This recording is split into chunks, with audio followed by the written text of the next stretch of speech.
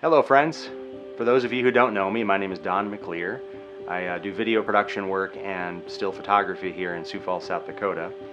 I recently just got back from a mission trip to Tanzania, Africa, and I've had a lot of people asking me about the trip and how it went, and I've been having a difficult time putting it into words, and so I put together this short video to recap the experience and the impact that it had on me, and I hope you enjoy it.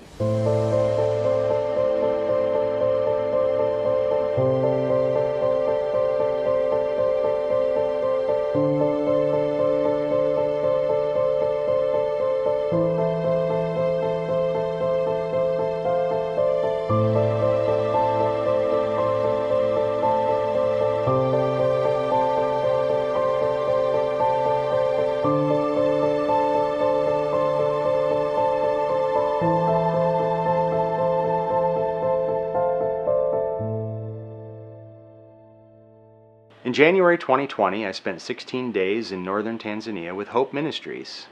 They're a nonprofit mission organization dedicated to improving healthcare in the region. The team of volunteers was led by Hope Ministries founder and president, Gail Stroschein. Gail started her nonprofit organization, Hope Ministries, in 2013, but she's been doing mission work in Tanzania for more than 12 years, including volunteering with other mission organizations before she founded Hope Ministries. Well, in 2005, I went in for a routine mammogram and I had breast cancer.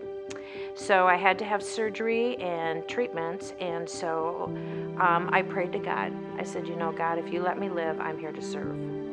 So I've been cancer-free since. I think my husband thought the cancer had metastasized to my brain because I did quit my nice job and I came home and I've been doing missionary work ever since. Our volunteer team included doctors, nurses, and medical students.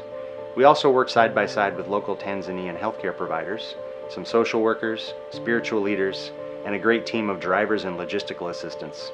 Our most recent journey was Gail's 25th mission trip to Africa. She knows the people in Tanzania and their needs very, very well. Gail asked me to join the team to highlight the work done by Hope Ministries.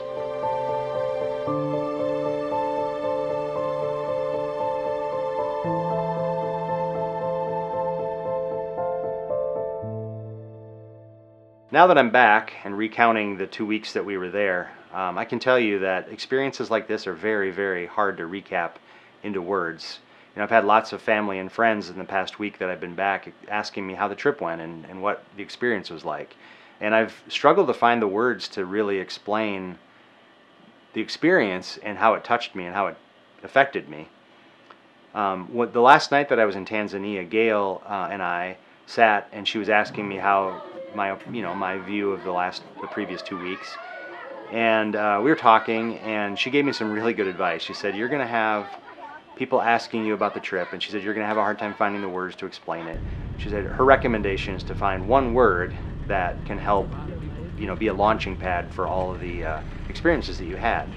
So for me, it was really easy. As we sat there and talked, the word that I instantly came up with was perspective, and this trip has given me a huge change of perspective of what I thought and what I think.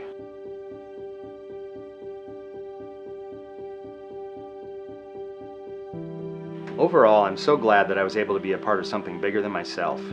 This mission trip opened my eyes to a whole new perspective of what's important in life and what we most value.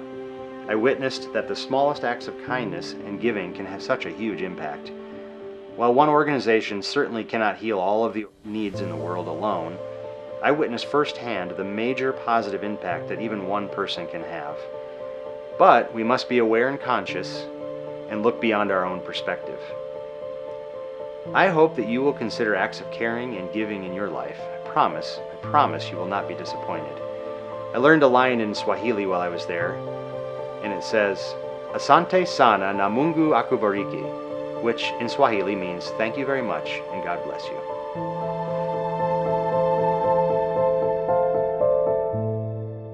While Gail does a great job of running her organization and does amazing things in the world, she cannot do it alone.